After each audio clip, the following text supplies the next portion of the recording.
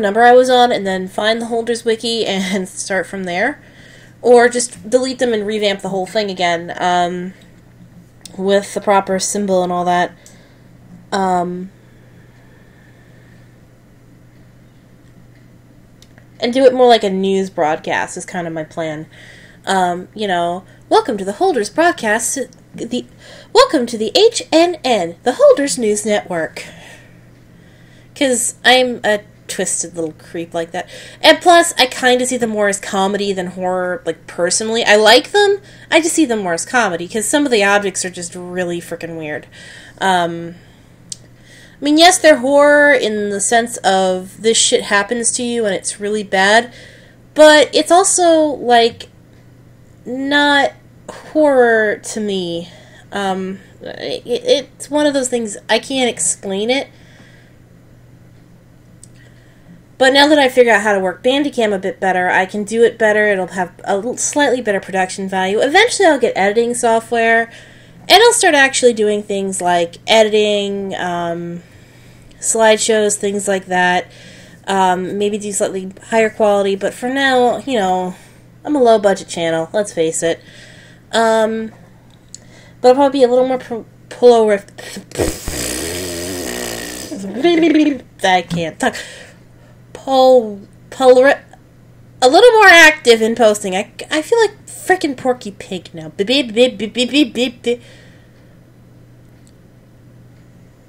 can't even say it. I know you guys know the word I'm trying to say, and I'm just fucking it up. So yeah, and I'm downloading a bunch of games. Big Fish is giving away free games now, which is kind of cool. So I've started downloading a bunch of them because I can, because waffles. Polarific. Why can't I say that word? It's gonna drive me crazy now. Ugh, I hate. Apologies. Obviously something started up. Started to install. I'm checking on things, basically. I'm gonna have more stuff. And more stuff is good, because that means I have more stuff to LP for you guys. Let's see. There's any like new free-to-play games while I'm here. Yeah, so I'm checking out the new free-to-play games. Yes. I will start doing the games in a format of intro, and then the gameplay. I don't know if I'll do blind Let's Plays. I'll probably save those for non-collector's editions, which I do have a few of that I'm downloading, because the problem I have is a lot of collector's editions have, in the past, content for the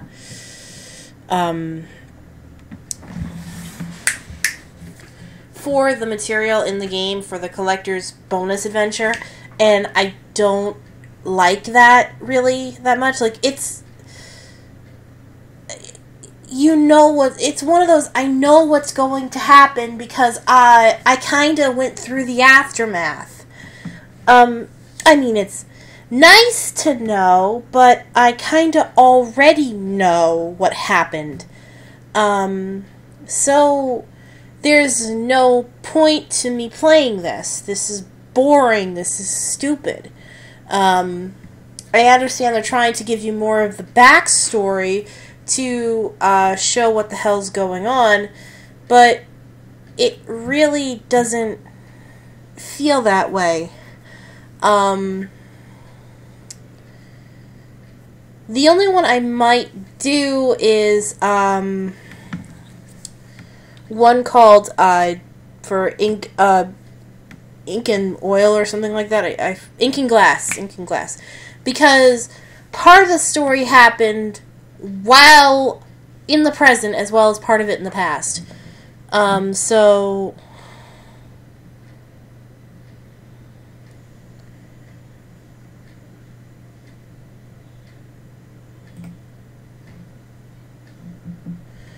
it's just one of those things where,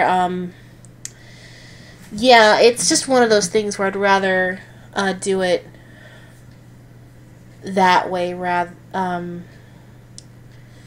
than any other way. But I may start doing the Mr. Case Files. I may start with Ravenhurst rather than doing the other two. Ravenhurst is still a pain in the ass to play because it's still more in the old style of hidden object games. But the reason I want to start with Ravenhurst is because Case Files 1 and 2 just kind of give you the backstory of your detective on why you're so respected, but they can be played kind of out of order from the rest of the games, like for fun if I run out of some stuff to play. But there's not much story to them. The other, from Ravenhurst to the most recent one, which is the sequel to Madame Fate's Carnival, have an interconnected story. I may skip one or two of them and save them for like a random Let's Play because I don't know what else to do. But that would be more because they're not as intricately connected to the story as, say, the rest of them. Like, the games I would be guaranteed to play for the story first are Ravenhurst, Madame Fate's Carnival, Return to Ravenhurst, Dire Grove, which is my personal favorite of the series. Escape from Ravenhurst, I believe, was after that, because in between was the 13th Skull. And the current Madame Fate's Carnival is the next one in that storyline, which I still have to play because I just bought it today.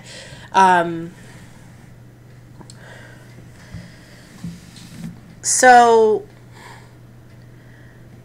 that's the storyline, the Ravenhurst storyline, I call it, the Ravenhurst arc. And obviously there's Mystery Case Files 1 to the 13th Skull. What was the name of the other one? Fuck. There was one that involved like a mask and all that shit, and I forgot what it was called, because I'm an idiot. But yeah, and I have it too, and it was actually really fun. It was a very interesting story, and I'm hoping it'll actually start a new arc.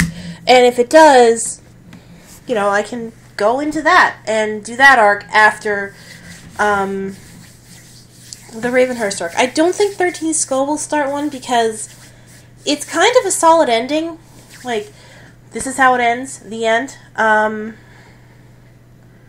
don't expect me to 100% complete any of the Mystery Case File games after Dire Grove, because I haven't. But I do like the games. I kind of think 13th Skull is the weakest entry in the series at the moment. I think Dire Grove is their strongest one so far because it was really good. And I could play it separately, but the reason I consider it in the arc is because it happens right after Return to Ravenhurst. Like, literally, like, you're just leaving Ravenhurst when this shit happens. Yeah, I may do that as a special Blizzard Let's Play. As kind of... Because technically it's not in the Ravenhurst cycle, but it's kind of part of it, kind of not.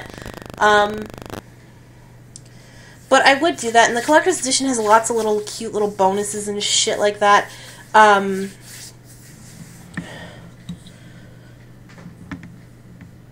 And I have fun playing it. It's not an easy game by any means, but I can get all the achievements, I can find all of the little collectibles, it's a simple little collectathon, and it's just frickin'... Some of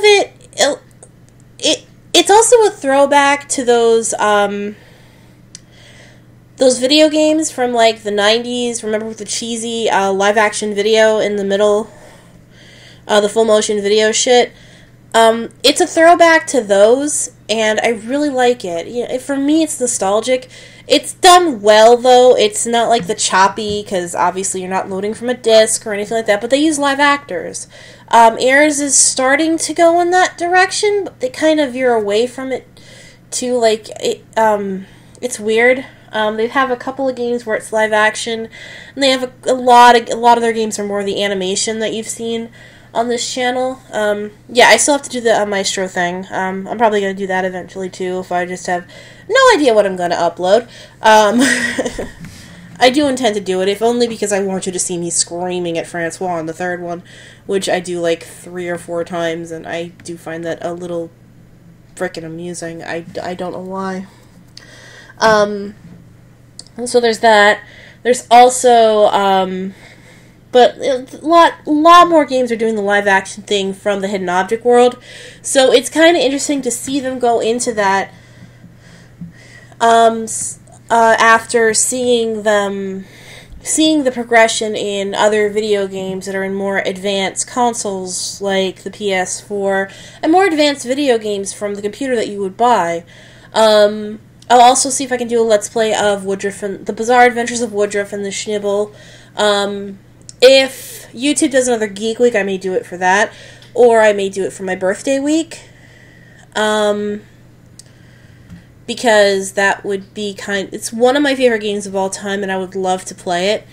I can actually get the Carandia games now from GOG, so I can get the first one and I can get the third one. Obviously, I have the second one and it works fine, and I already played that. But I'd have to get walkthroughs for both of them. One for the frickin' cave in number 1, and the Malcolm one, the third one, oh, fuck, you need a walkthrough for that. I remember how hard that game was. It was a fucking nightmare.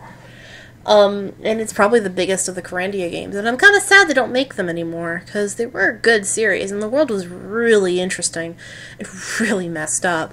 In a good way, not in a bad dystopian way, but in an actual good way. On top of that, if, say, New Daymare Town came out, I'd be playing that, obviously, but there doesn't seem to be any word on that, and 4 did feel like the final one, although if there is a 5th one, oh, please let there be a 5th one, please. I really like the Daymare Town series.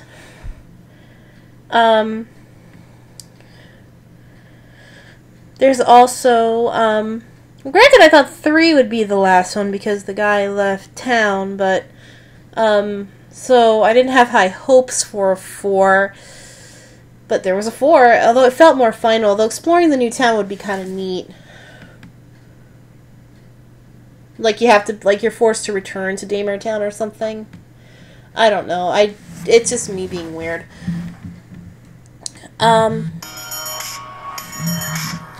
on, folks. Sorry about that phone call from a friend. I have a few friends that work for the state, and they're kind of stuck working in the snow. So, yeah. But they're making overtime, so I guess that's good. Well, anyway, I'll shut the video down now anyway. Good luck. Hopefully, if you're in one of the snowbounding areas like I am now, it's not too terrible. And, once again, I reiterate, here's to a new year, where I'll probably be a little more prolific and a little more fun. Bye!